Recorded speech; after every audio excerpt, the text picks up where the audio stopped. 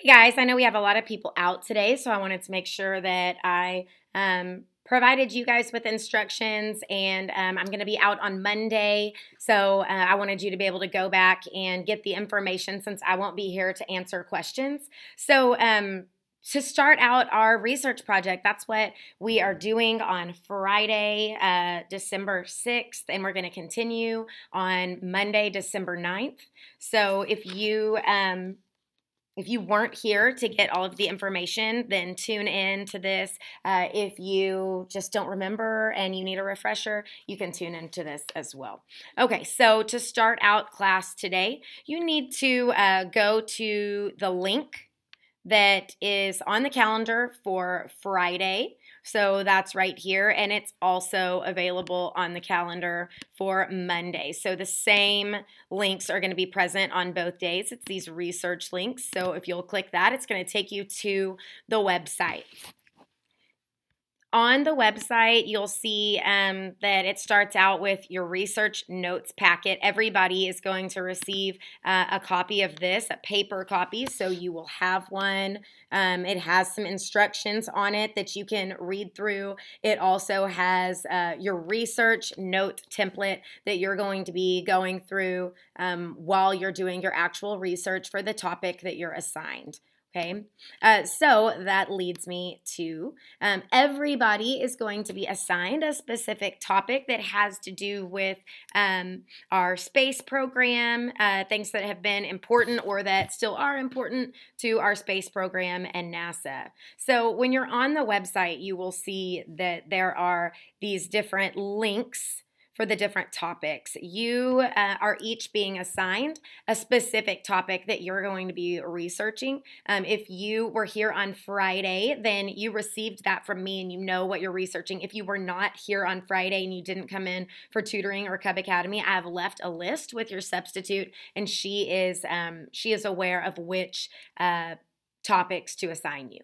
Okay, at the top of the website, you will see it says MLA Works Cited Page Requirements. You are going to be citing your sources. However, we're going to be working on that next week, so that's not something that you need to do on Friday or on Monday in class.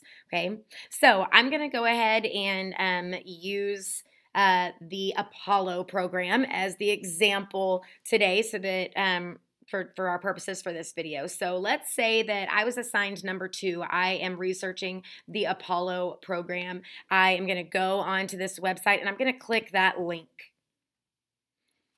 So each individual topic has an individual website that I've built for you guys. You'll see that there are some instructions right here telling you what to do, but I'm going to detail those for you as well.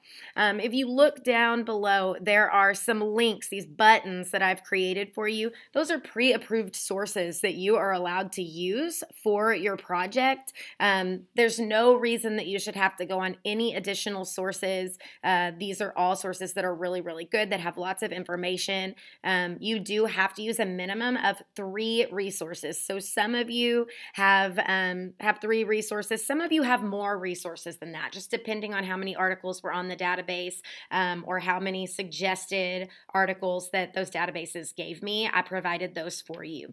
You'll also see, for example, the first link here says that I found it on the Gale Research database.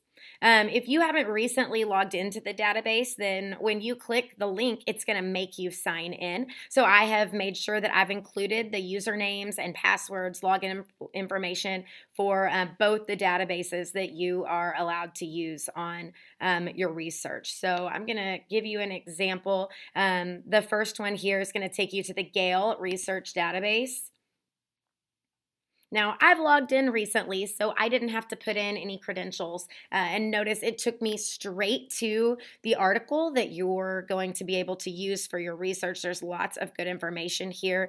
Notice, too, that it is going to cite this for me, and you're going to use those citations later, but you aren't going to need those today. Okay, so you are going to be filling out your research packet using these specific websites that are provided for you. Not all of them are database websites. Some of them are suggested websites that the database provided for me. Most of you have NASA as a website. So when you go to NASA, you'll see that it gives you some information, but you'll also see at the top there's a menu bar here, and you are free to go and you can click on any of the things that are provided within that topic that that you've been assigned and that you're linked to. Okay. So again, these are the only approved resources for you to use, and you're going to go through and for Friday and Monday, you're going to work towards filling out your packet. So let me talk to you a little bit about your packet. Again, on the front, you've just got some instructions that tell you what you are being tasked with. Ultimately, you are going to use the information that you're researching to create a 5-paragraph essay. You guys have done that before, especially in 7th grade, gone through the whole writing process.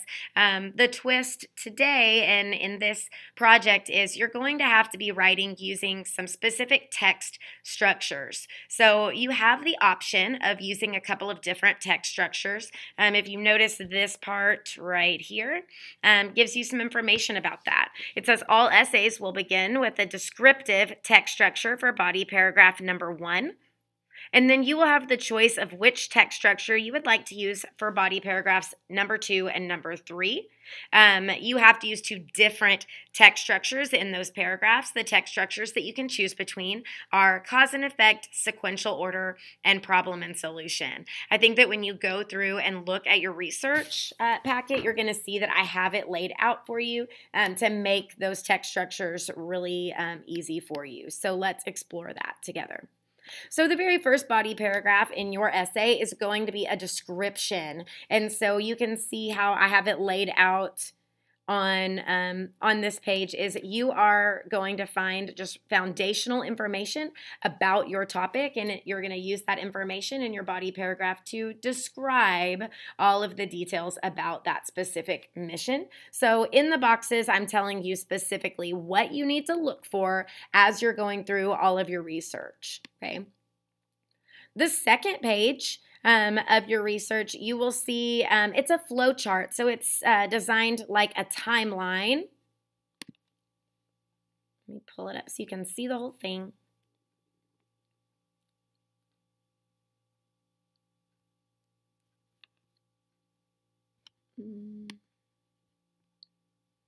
So you can see the order of events, 1, 2, 3, 4. Now, your topics are going to be very broad. Let's say that I gave you the Apollo program. There are lots of different things in the Apollo program that you can choose to focus on for your sequence and order. So you're going to want to determine what it is that your flow chart is describing for me. Is it a process that the astronauts had to go through? Was it specific orders of events that maybe your mission went through? So it really just depends on what your topic is, and you have the power to choose on your own what you want your flow chart to be explaining and what you're detailing the order of. Okay. Your next page are causes and effects. So you can find a main event, situation, or cause in your topic. It can be something big or it can be something small, and you're telling me what happened as a result of that cause. Okay, so again, these will kind of vary based on what your actual topic is. And you don't have to do a ton. There are 3 different causes and effects that you are going to find in your research and put on here.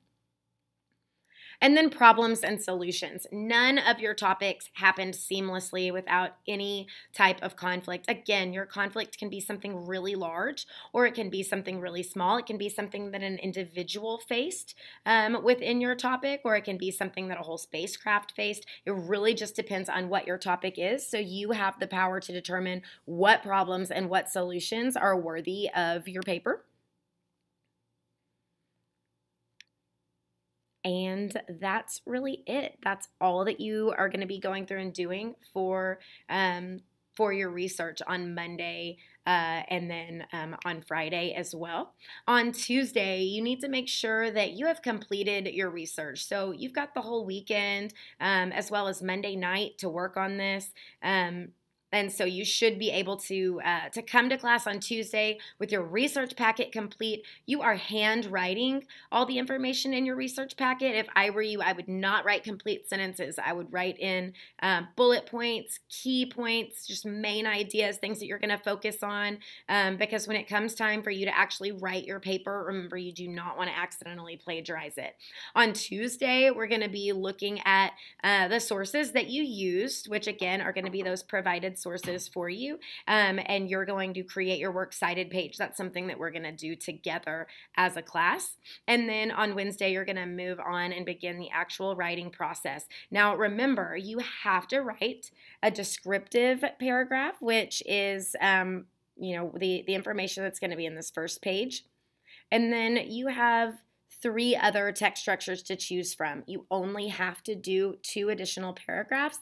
So one of these types of text structures you're not going to use in your actual paper. So I would focus on what you could get the strongest information for your actual paper.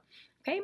On Wednesday, we're going to start writing. Please don't hesitate to email me on Monday if you have questions, or come in for tutoring on Tuesday. I will be back on Tuesday, and so I would love to have the opportunity to help you on that day if you need anything. I know this is a ton of information, but I wanted to make sure that I covered my bases, and I gave you all the information that you were going to need. All right. Thanks, guys.